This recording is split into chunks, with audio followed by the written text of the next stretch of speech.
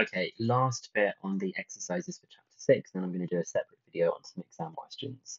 So in the previous video, we dealt with the idea of a triangle inside a circle having a right angle if AC was a diameter. And now what we're going to look at is this second one that we have over here. So I have said, given 3 points or a triangle, we can find the center of the circumcircle. Now, these are the 3 points that we may be given here, here, and here, or we may be told to them as a triangle. And I'm hoping what you can identify is that these red lines that I've drawn in here are actually some perpendicular bisectors. So this red line, although it doesn't look perfectly perpendicular, is a perpendicular bisector of this side of the triangle. And this red line here is a perpendicular bisector of this side of the triangle. So the way that we could find the center of the circle is by finding the equation of the perpendicular bisectors of 2 different sides, because we know the perpendicular bisectors are going to pass through the center. And if I know that they are both passing through the center, then where those 2 lines intersect, which is this bit I'm writing about down here, find the point of intersection of the 2 bisectors, that would end up being the center of the circle. Now, obviously, if you wanted to find out the equation of the circle, you could then find out a radius as well. Now, you don't need to do all 3 perpendicular bisectors, but in theory, if we're concentrating on this line running along the top, if we did the perpendicular bisector of that line as well, it would also pass through the center of the circle. So all 3 of the perpendicular bisectors would go through the center, but we actually only need 2 of them to show that it's going to be the center. So this is the one that we're going to be using here. And we're going to try and just take it really, really easy with how we answer these questions, because there can be quite a lot of information. So it says the points A, B, and C lie on the circumference of a circle. Determine the equation of the circle. Now, I just wanted to quickly point something out here. We've been told 3 coordinates. If you were told just 2 coordinates, would it be possible to work out the equation of the circle that they passed through? Well, hopefully you're going to realize that it would not be possible, because you could draw a circle that looked like, oh my gosh, that's terrible. Let's see if I can get this here. You could draw a circle that went through them both like this, but equally, you could draw a circle that went through them like this, or you could do an even one that went somewhere in between like this. Okay, so you could have many, many different circles. But as soon as you have 3 points, you really are fixed. You can only have that one circle that goes through all 3 of them. So that's why we need to have 3 of them to be able to find this. Now I'm going to do a sketch of this one. And this one, it might be useful to do a bit more of an accurate kind of sketch, but generally it would be sufficient just to draw a circle and just go like A, B, C, and then to start thinking to yourself, okay, well, here are 2 of my chords, and I know that the perpendicular bisector of this and the perpendicular bisector of this, they're going to meet at the center. But this one you might find a bit more useful, because A and B are kind of easy to sketch. It might be sensible to put them in roughly the right kinds of places. So it doesn't matter if you don't put them in these perfect places. If A is 0, 2, it's over here. If B is 2, 0, then it's over here. And then C is going to be somewhere else over here, okay? Not drawn very accurately for that. But there is C as 8, 18. And we've got this circle that we think is going to go through all of them. Wow, points for that being the worst circle, but whatever. And we're going to try and determine the equation of this circle. Now remember, for the equation of the circle, you need the center and you need the radius. Well, we know how to find the center now, because if we can find perpendicular bisectors, that is where they intersect. So to find the center, what we're going to do is we are going to find 2 perpendicular bisectors, and then we're going to find their intersection. I'm just going to pull back this diagram on the previous slides. If we find this as a perpendicular bisector and this as a perpendicular bisector, their intersection is the center of the circle.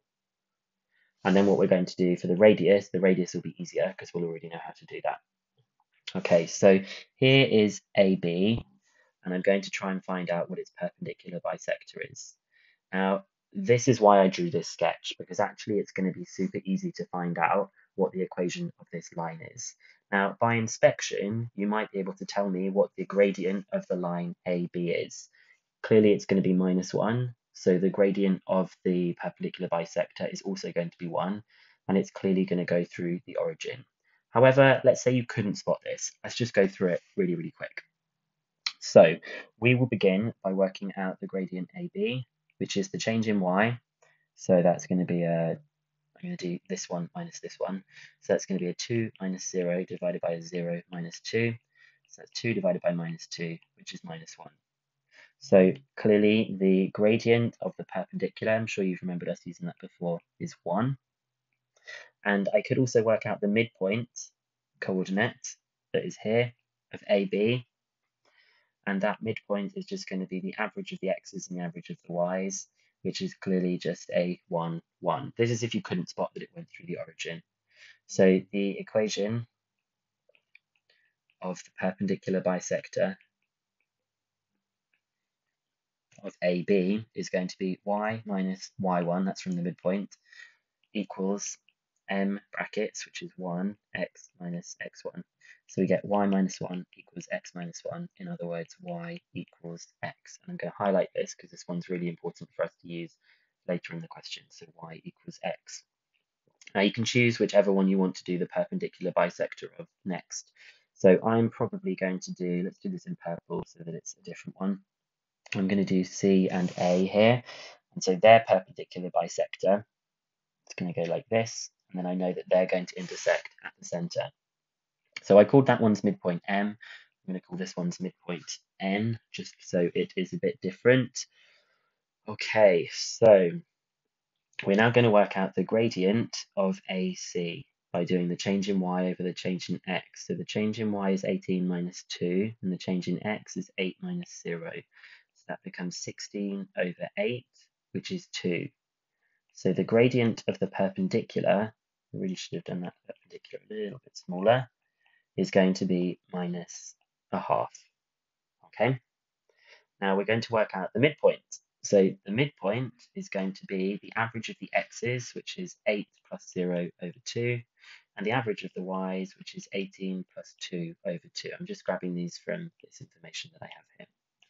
So the midpoint of this is going to be 4, and 18 plus 2 is 20, 20 over 2 is 10. So let's just add in another page. So the equation of the perpendicular bisector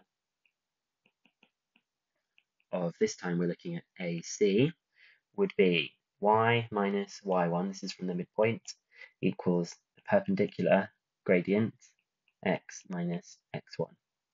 So that is y minus 10 equals minus a half x. The negatives multiplying give you plus 2. So y is equal to minus a half x plus 12. I'm going to highlight this one again in blue because we've now got these two equations. This one is the red line that I've got on my diagram. This one is my purple line.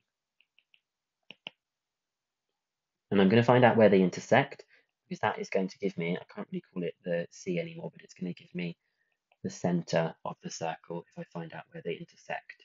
So I'm going to solve y equals x and y equals minus a half x plus 12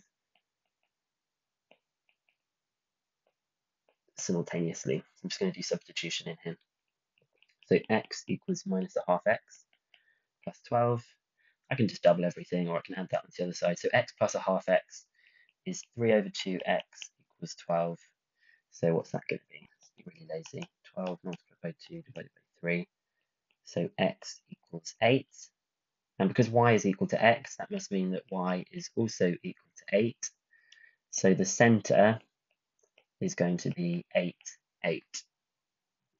Okay, now we need to find out what the radius is. We were up here, we found out the center. We now need to find out what the radius is. So this is where the diagrams can kind of come in handy. I want to find out the radius. So I want to find out either this one, or this one.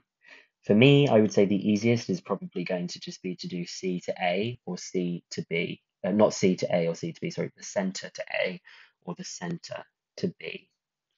So I'm going to work out what the radius is, and my radius is going to be the square root of, so the coordinates we're interested in are 8, 8, which is the center, and A, which is 0, 2. So the differences between the x's is 8, and the differences between the y's is 6. So I've got 64 plus 36, which is 100. So we get the square root of 100, which is just 10. So we're really nearly there now. So the equation of the circle is simply going to be x minus 8, because this is our center, squared, plus y minus 8 squared equals the radius squared, which is 100. So I have going to put lots of this onto Desmos now before you do exercise 6F, so we can actually see what is happening here, okay? I have already prepared this, and I've got the coordinates here for the circle. I'm going to start off by putting in some of my perpendicular bisectors. So I've got y equals x is the perpendicular bisector of these coordinates that we've got here. The other one was y equals a half x. What was it? Y equals a half x plus 12.